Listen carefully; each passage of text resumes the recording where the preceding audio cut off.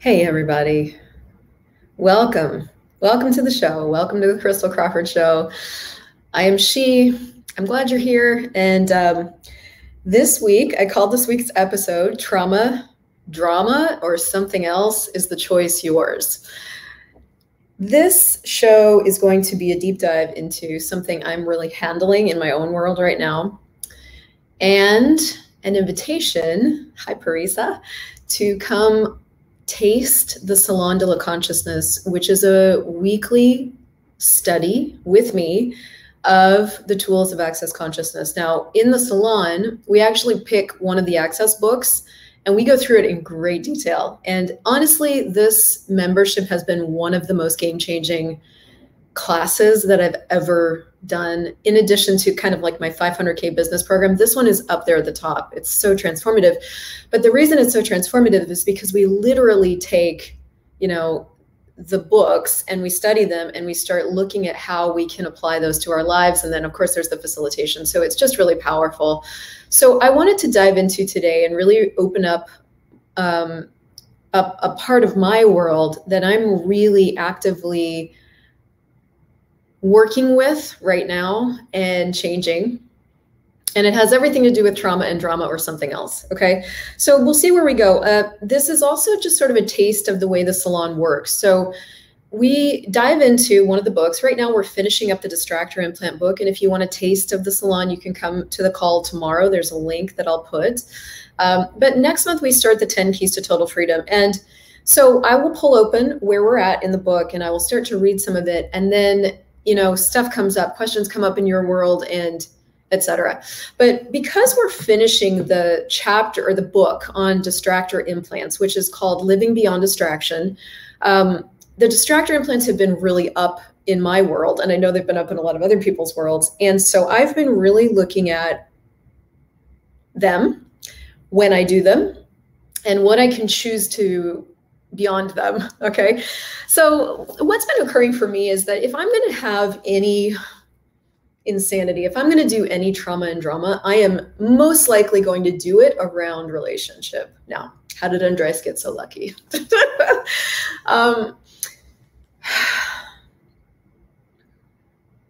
Access Consciousness, whole goal, whole target is to give you access to more consciousness. And part of getting access to more consciousness is recognizing that 98% or 99.99999% of everything that goes on in your world is not yours. It's something else. Now, the thing is that we were never educated on this. And then, having found Access Consciousness, we haven't necessarily practiced it that much, which is the whole goal of the salon, is to really start to work these tools into our life. And since we've been studying the distractor implants for 6 months, I've had a real chance to look at everywhere that I do them still. Now, the thing is about changing something that you're doing. So, let's say you're doing some sort of trauma and drama around something. The thing about changing it is that what we're taught is that we go into the thing and we try to figure it out and the why and what we feel about it. And then we try to communicate about it. And that is supposed to be the pathway to change. But I don't know if you guys have tried that. That doesn't really work that well. What Gary Douglas is suggesting in the distractor implants is that every single thing we get into that is a part of creating trauma and drama is actually a distraction from the choices we have. Now, man, retraining yourself in that pathway is very interesting because so you kind of first have to kind of get that. You kind of got to get on board with that, if it's lighter for you that's true than it is to like feel your feelings and ask for your needs to be met, then okay, that's what I mean by get on board. It's like really look at, okay, what's the actual way of changing this stuff? So I'll give you some examples from my life today. In the latest iteration of what I'm being with myself to outcreate the drama and trauma that I've been doing. Since moving here to Panama, we have a very different rhythm, a very different dynamic than being in London, Ontario in a suburban house where for the most part we were home all the time and then Luna would come over occasionally, right?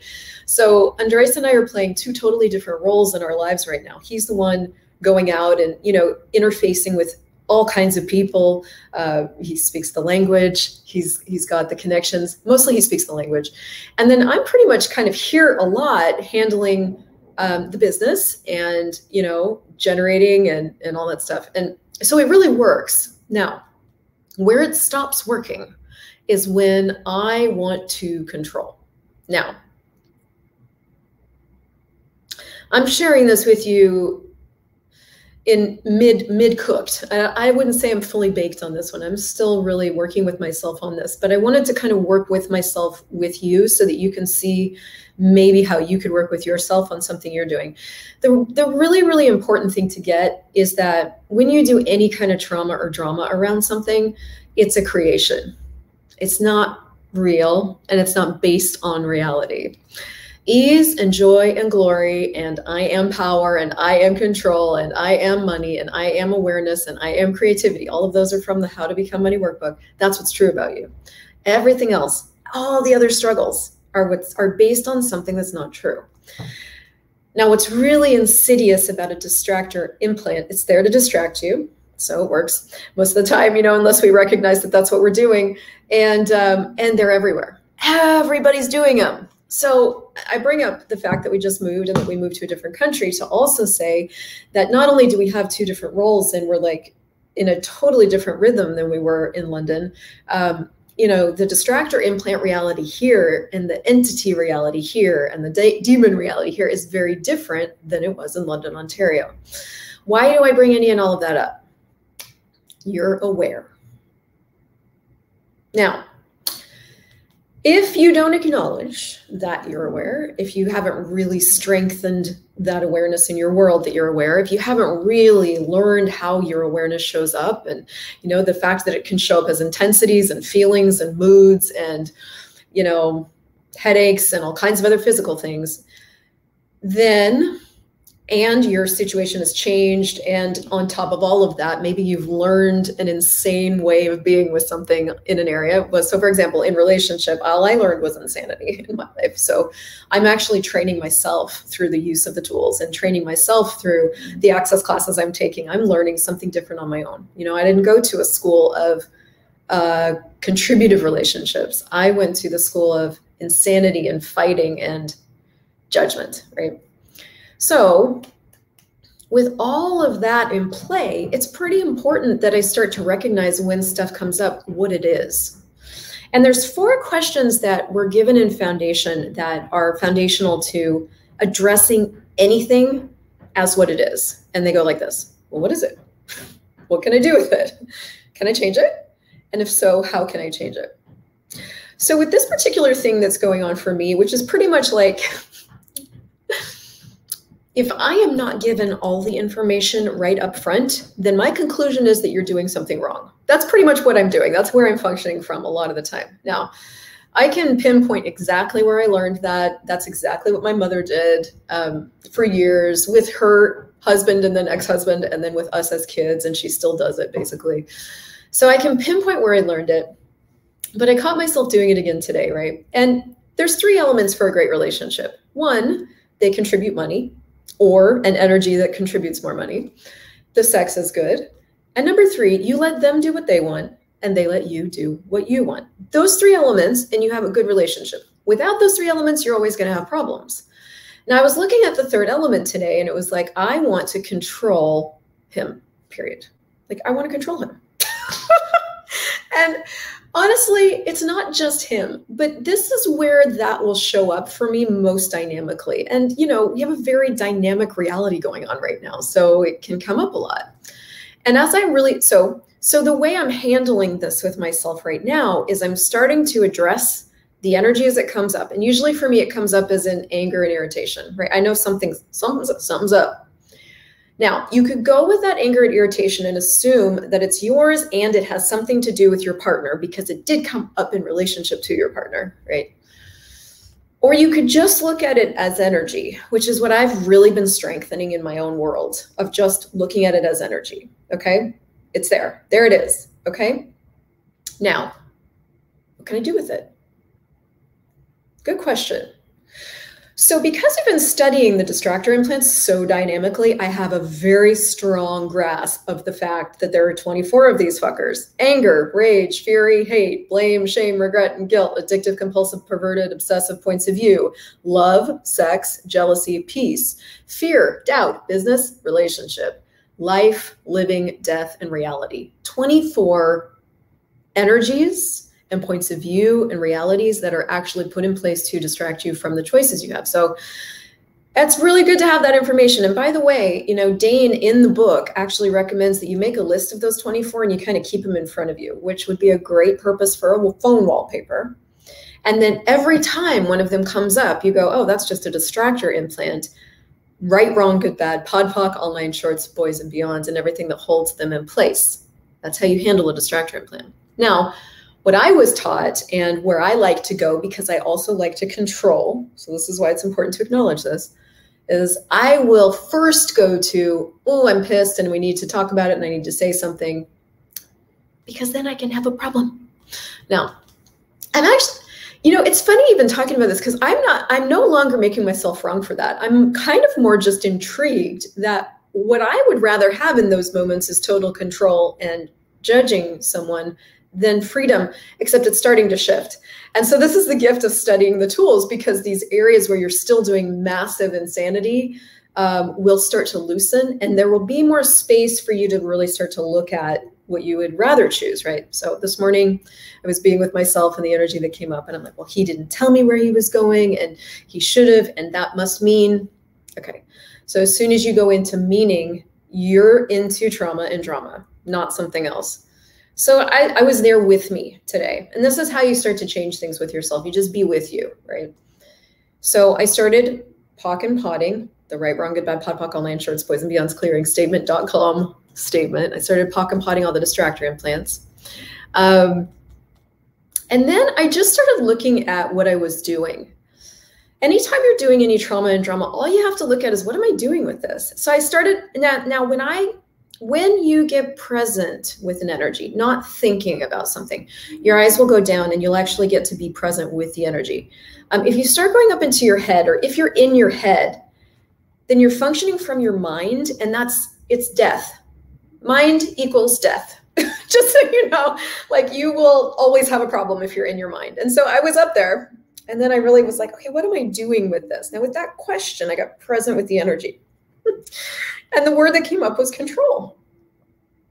Now, this is not the first time I've looked at this. Like, I know I say this all the time, but I grew up in the University of Control. Like, control is like one of my favorite things, you know.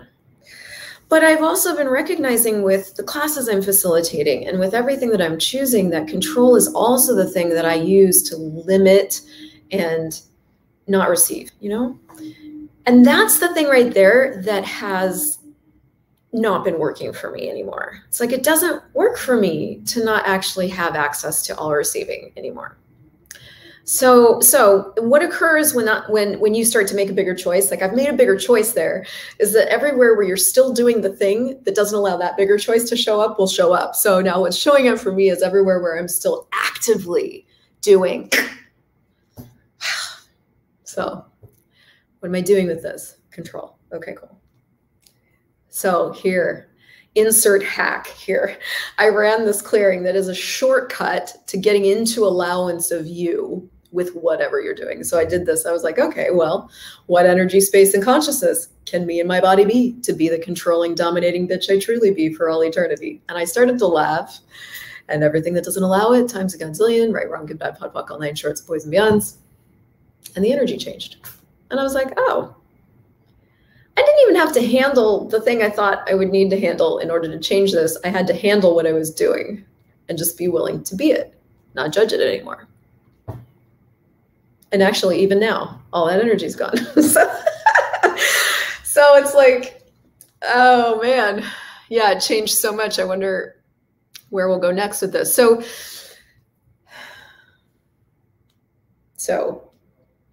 it's really important to function from those 4 questions if you want to change something you're doing that's dramatic or traumatic, I guess. And maybe that's kind of the wrap up to this whole thing of like, I'm really seeing everywhere I want to do control rather than be free. And being free is an interesting thing because it's not that once you make all conscious choices, you'll be free. It's that once you actually get to and acknowledge what's true for you in that moment, that's where the freedom is. So what's true for me in the moment right now is that I want to be a controlling, dominating punta a lot of the time, right? But you know what's more true for me, and that's what's leading me through this, is that I'm having a greater reality no matter what it takes. I am going to have access to more receiving and more awareness of what's really true no matter what it takes. So it's like, yeah, I don't even know where I want to go with that now. I guess my whole thing with this conversation is like, the only thing that's given me more access to being able to look at all of that with no point of view is really studying this stuff. Let me read you a little tiny bit from this. This is the last chapter in Living Beyond Distraction, which is really where we're going to go in the call tomorrow. So if you'd like to come and experience a full facilitation call of what it's like to be in the salon, you can come. It's our gift to you. So listen to this. So this is call participant saying this. Is my fear of rejection, failing to succeed and disappointing others a creation of my doubt of me, of my abilities and my capacities? And Gary said, no, it's not. It's not the creation of anything at all. You are buying into the distractor implant of doubt and fear. That's it. So if we look at what I'm doing in those moments where I go just wild into control, I am buying into the distractor implant of relationship, jealousy, and peace and sex. Which, if you actually look at where we just moved to, so we just moved to Central America, which is part of Latin America. And what I always noticed about Latin America, for example, is that it has available probably the highest level of sexualness, which is the healing, nurturing, caring, generative energies that the earth is, of any culture I've ever met. Latin Americans have more sexualness naturally in their bodies and in their worlds than probably almost any culture I've ever met. What's interesting about sexualness is that it is the energy that the earth requires in order to heal and create a different reality. Now, imagine what it would take to entrap most of the sexualness in the world. How much judgment would be required for the beings that have that energy available to them to judge themselves out of existence? And so when I really start to look at that, just from an awareness point of view, it's like, yeah, it's like, take the most sexualness in the world and actually wrap it up in the wrongness of being sexual, of the wrongness of being generative, of the wrongness of being in communion with, which would require some serious distractors, right? Like, so it's, and I can't fully explain this with words, but what I'm trying to explain badly is that, you know, there are going to be certain elements that are more prevalent in certain areas of the world than in others. In London, Ontario, jealousy and sex and relationship and all of that, those aren't energies that people really do a lot of. I don't know how to explain that. I would say in London, Ontario, the energy of death is more prevalent, except for the earth. The earth is alive everywhere you go. But honestly, in London, like the sense of London, Ontario was more like people move here to die. The sense of Latin America is this really charged like energy. And so you will become more aware of different energies depending on where you go in the world. And what I recognized is that the energies of all of that relationship stuff is very, very, very dominant here in Latin America.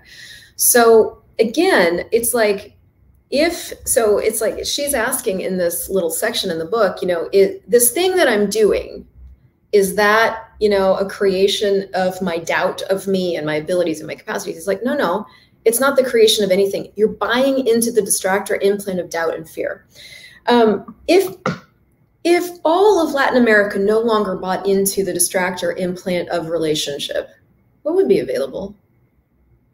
Like if you look at the commitment and that people have to their children and their families and their husbands and their wives in all of Latin America, what would you say it's different than perhaps in North America, where I grew up, where pretty much, even though we don't love it, we're willing to divorce our family at the drop of a hat, right? That does not exist here. There is a totally different thing going on here in regards to relationships. So if all of Latin America actually got free of the distractor implant of relationship by recognizing it wasn't real and they had total choice, the world would change, you know? So we're just buying into the distractor implant of relationship, just buying into the distractor implant of jealousy. And what I'm really seeing is like, when you don't buy into that, all of a sudden you just have awareness of what is, and what is has space to it. What is never dense. What is never heavy. Even if it's not a pleasant what is, it's never heavy. It's like when I finally discovered that all I was doing was control, it was light. Because that's just what I was doing. It's not who I am. It's not what's true about me. It's just what I was doing. That's true. Okay, cool. What energy, space, and consciousness can me and my body be to be the controlling, dominating bitch I truly be for all eternity? All of a sudden, light. Right, wrong, good, bad, pod, poc, all nine shorts, boys and beyonds. Now I can cultivate allowance for myself. I can get that what I was doing isn't real. I can perpetrate it or not perpetrate it on him. You get to then have access to the world you'd like to create, the choices that you truly have available. Okay, so he goes, it's not the creation of anything at all. Like for me, it's not the creation of any of that. It's that I'm buying into the distractor implant. He's like, every time you have that, POC and POD, all the distractor implants creating that. And here's what Gary says. That's all you've got to do, folks. You keep trying to make this difficult. You say, I want to handle my fear. Or for me, I want to handle the relationship. Or I want to handle the jealousy. Or I want to handle the... No, you don't want to handle your fear. You want to POC and POD all the distractor implants. You don't have any fear. Dane goes, you can't handle something that isn't real. Now, I just came out of a Talk to the Entities Advanced and Facilitators training. Holy shit, guys, that class, if you want more receiving, more of you in your life, you have to get to a Talk to the Entities class. But the whole beginning, or actually the whole theme of the 4 days of the Talk to the Entities Advanced class was that we keep putting all our attention on what's heavy instead of putting our attention on what's spacious and light. And so Dane goes, you can't handle something that isn't real. If it's going to be heavy if it's not real. Now that is such a everything's the opposite of what it appears to be thing, because it's dense, because it's heavy, because we can feel it, we make it real. When what's really true is light and spacious and, you know, feather touch. That's what's really true. But we don't make that true. We make the heavy, dense stuff true. But he goes, you can't handle that stuff. It's not yours and it's not real. So you keep trying to handle it as if it's real. This is why this shit is so important, because if you don't have this information, you can't even start to apply it to your life, right? He goes, you can, however, take the easy road, just POC and POD it and don't worry about it anymore. And you know what I'm noticing in my own world is I really work with this stuff on a daily, moment by moment basis, because that's what's required to change this shit for yourself, guys. It's not just reading a book and then hoping it'll take effect. It's like the real work comes in your day-to-day, moment by moment choices, right? So what I'm working on with myself right now is being willing to know that what's heavy isn't true. Oof. Goodness sakes. I'm really willing to know that when I'm a facilitator. In my personal life, I give some of that up and I start to go into the heavy as if it's real and true. So that's where I'm working with myself right now. So it's like, what I'm noticing is like, I'm willing to have that space and that awareness for a minute. And then the awareness shows up again, and I'm immediately back into making it real and true and worrying about it again. So it's like there's a muscle to strengthen here for me, definitely. And the reason I'm demanding it of myself is because I don't like trauma, and drama are not really my favorite place to live. They were. And sometimes I still do it for fun. But honestly, like I am demanding of myself that I have a reality beyond this reality fucking all the time. Forget it. I don't care what's going on. And so I'm having to do some additional work with me to have that. And that you're going to have to discover this for yourself. What do you want to have? Are you looking at consciousness as a pill to take so that you can feel better? Or are you going to have to get to work and actually work with yourself in these moments?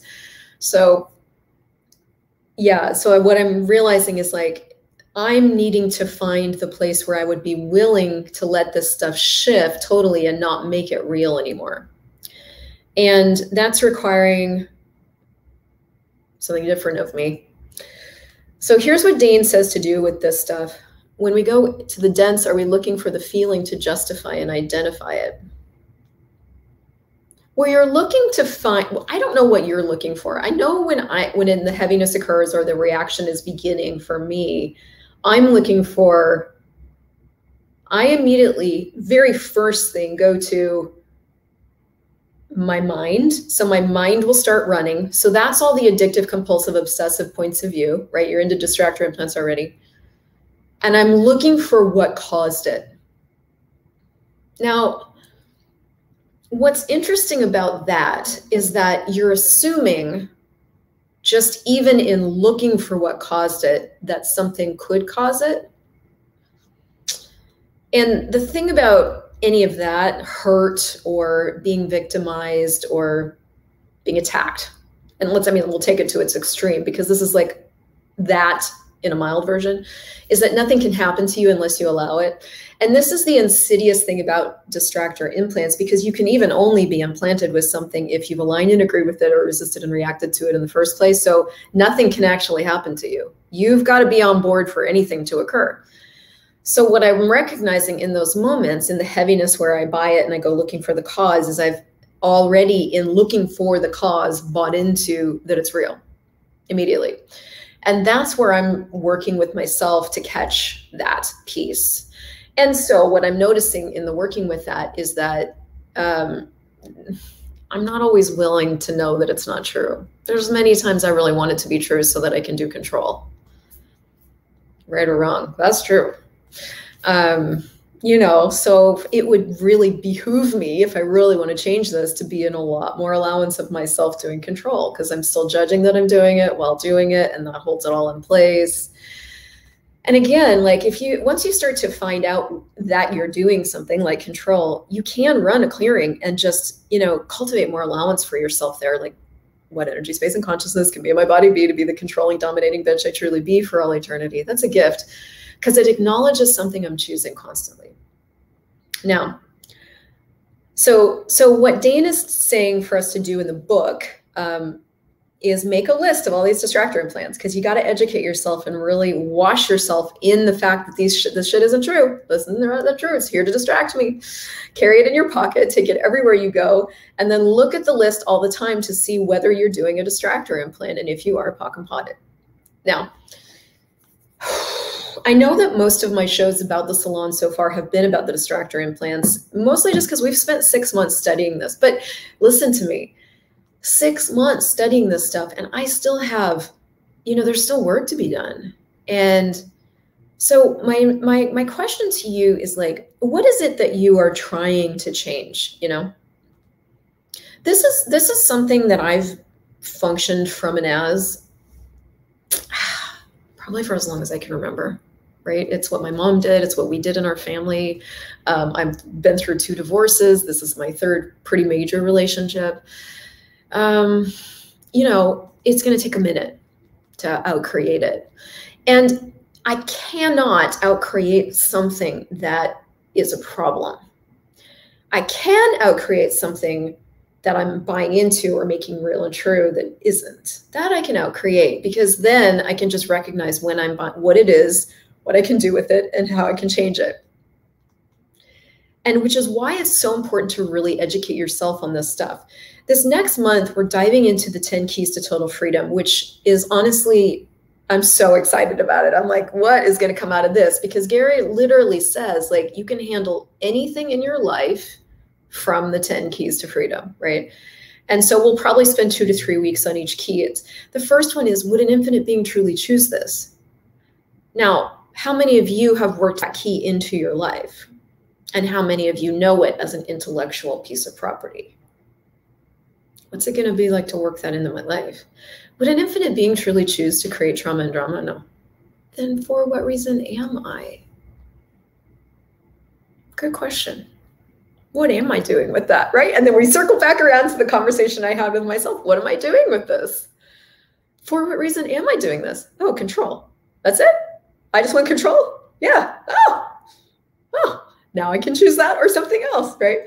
So I really just want to invite you to come check it out. You can always, the link will be above my head. If it's not in this particular moment, it will be. And you can come join us for this ongoing study. And also, and if you want to just do it on your own, you can do that too. I really recommend Living Beyond Distraction and the 10 Keys to Total Freedom as a starting point for, working the tools in your life, into your life. But, what's really possible for you? Are you doomed to an endless cycle of trauma and drama or something else? Do you have to tolerate things, or can you start to acknowledge what is and choose? Like, what's really going to work for you? What's going to make your life work the way that you'd like it to work? I, for one, am really asking for something different with my reality, and it's requiring me to choose something different all the time. Okay, fine. New muscles. What would be required of you? Happy changing. If you liked it, share it. And otherwise, I will see you guys in the Taste of Salon or somewhere else in the world. And I'll definitely see you next week. Bye for now.